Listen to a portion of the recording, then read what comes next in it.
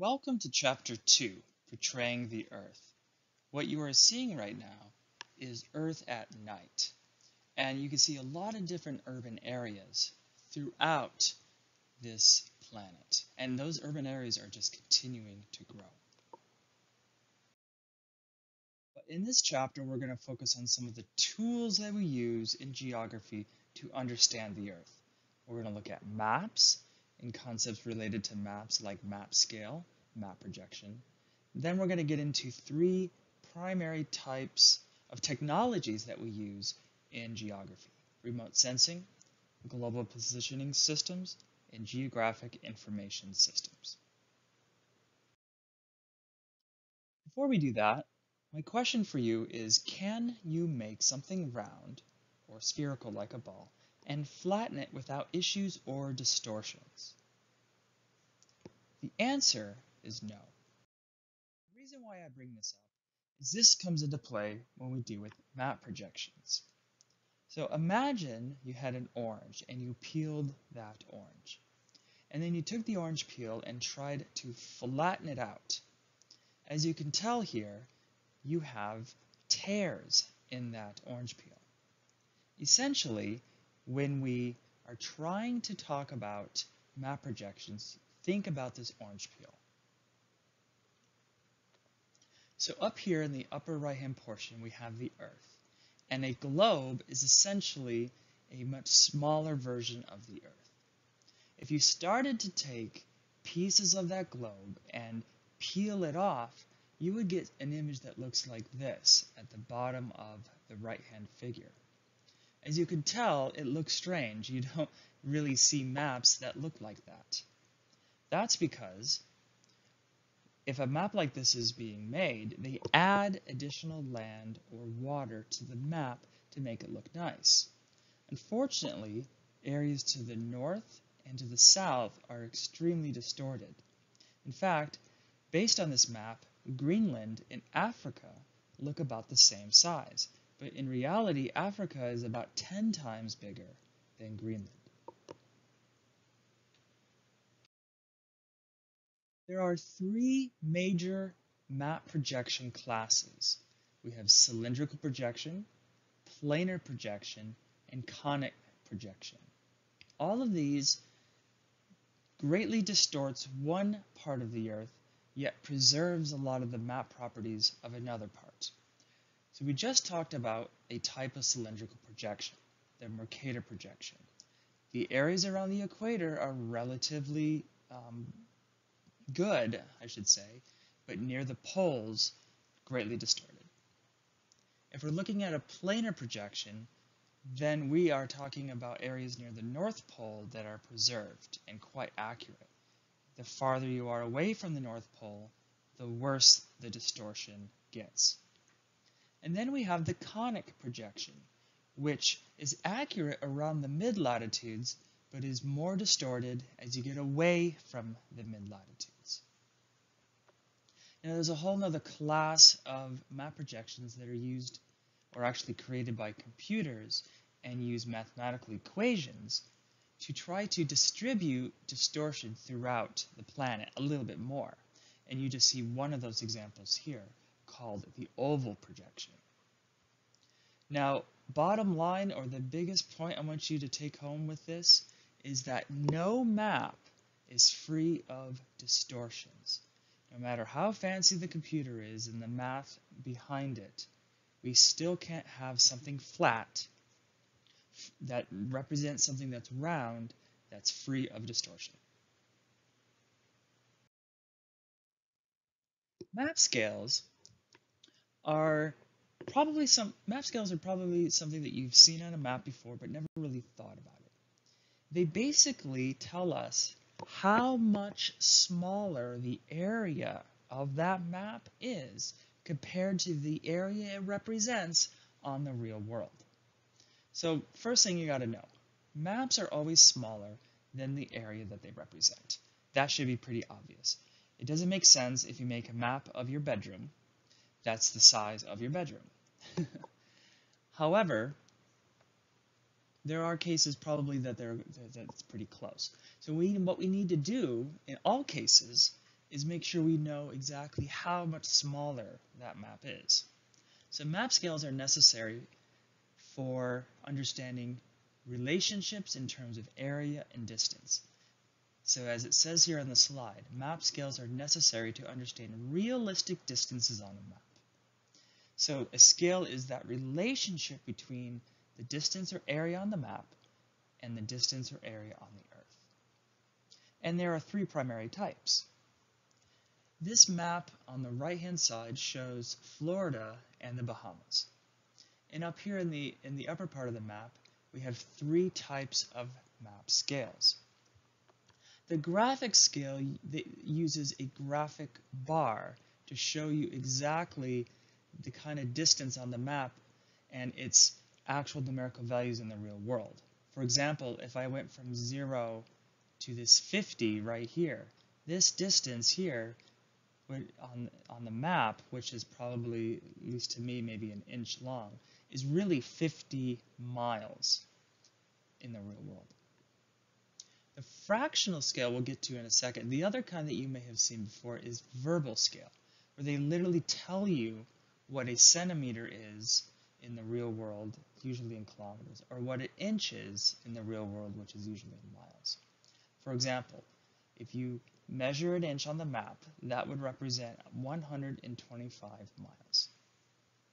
Now the problem with graphic and verbal scales is that you are confined to the unit of measurement that they use on these maps. So what a fractional scale does is it tells you in any unit you want what that is, what that relationship is from the map to the real world. For example, this map scale has a representative fractional scale of 1 to 7,920,000. That means that 1 inch on this map equals 7,920 inches in the real world. That also means 1 centimeter on this map equals 7,920,000 centimeters in the real world. And so you can insert any kind of unit you want, and it's very user-friendly for people that use maps quite a bit, such as geographers. Now, one concept that can get students mixed up is what we consider large versus small map scales. And what we're referring to is really this fractional scale. So over here, instead of writing 1:100 million, I'm using an actual fraction to help you understand this. So when we're dealing with small scales, we are actually dealing with a larger denominator. So over here is 1 divided by 100 million. Fast forward and we're zooming in more into a large scale map. Notice that the denominator is smaller. That's 1 divided by 250,000. So what that means is the larger the denominator, the smaller the scale. And you can use your calculators at home to actually do this. Take 1 divided by 100 million, record that number, and then take 1 divided by 250,000, record that number, and see which one is larger. If you did it correctly, this one would be larger. Another way to remember this is that a large scale has a lot of detail, where a small scale has very small detail. That's another sort of way to remember that. So now we're getting into some of the technology of geography. Remote sensing is very important for areas where we don't have people or urbanization to see things. What do you think is the primary technology behind remote sensing, just based on looking at these images? If you guess satellites, you are correct.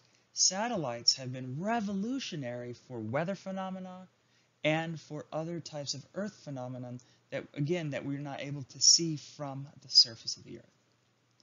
So over here on the left-hand side, we're looking at ice in and around Antarctica. and we're trying to get a full picture of ice. This would not be possible without a satellite. On the right-hand side, we're looking at clouds, which helps us understand weather systems. Again, something that we can't see necessarily from the ground, and we definitely don't have a lot of instruments to see these types of weather systems in the ocean.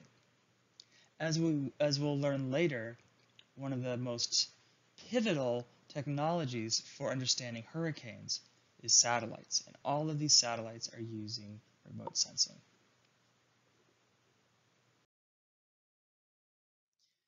Have you ever used Google Earth before? How about Google Maps? How about a GPS in your car or on your phone? The GPS devices actually use satellites as well. But what I'm getting at is, if you've used any of these technologies in the past, then you have used what's called geographic information systems. Now, I am stressing this for many reasons. One reason is that GIS has revolutionized the field of geography, and it has made making maps and analyzing geographic data so much more robust and essentially easier. Also, we have a GIS program here at Pierce College where you can get either an associate's degree or a certificate and go out in the field, in the workforce, or add a specialty to your own major and use GIS to analyze spatial data. So what is GIS? GIS really is just any kind of computer system that can analyze and display spatial data. GIS uses maps that are already in a computer, and we can overlay several kinds of maps onto each other in a very easy manner as long as there are location coordinates that can be linked. So for example, here we're looking at population increase from 1951 to 2005 in the Cape. I believe this is Cape Cod, yes, Cape Cod and Massachusetts. And very easily is one of the biggest, probably one of the hardest parts of GIS is gathering the data. But once you have the data and you can create maps, and you can easily display different parts of that map and analyze data itself. Another thing about GIS is that there are lots of layers associated with this. So what I have here is a representation of different layers that make up one map. We have an image from a remote sensing device. We have a map of zoning, floodplains, wetlands, land cover, soil, survey control, and then we can create our final map. In addition, this map is not static. In other words, once this map is created, it doesn't necessarily have to be in its final form. We can easily manipulate this map in a computer, and that makes it really robust. This is so much better than some of the paper maps that you may have seen in the past or have in your textbook that basically once they're printed, they're done. With GIS, they're alive. In addition, behind every map are Excel-like tables, so we can very easily change and update data, and that can automatically update the map, which then is another layer or another way that GIS is more robust and makes maps and geography more alive.